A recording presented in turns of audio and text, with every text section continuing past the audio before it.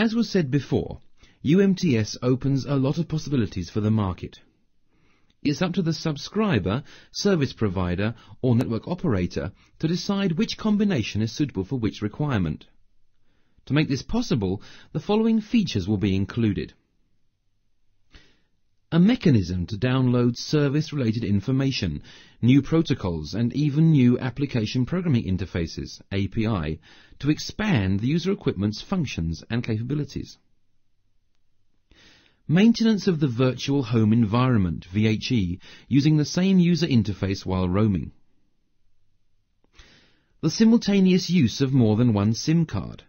An example would be a mobile fax machine, where several users can simultaneously insert their IC cards and are thus able to receive faxes.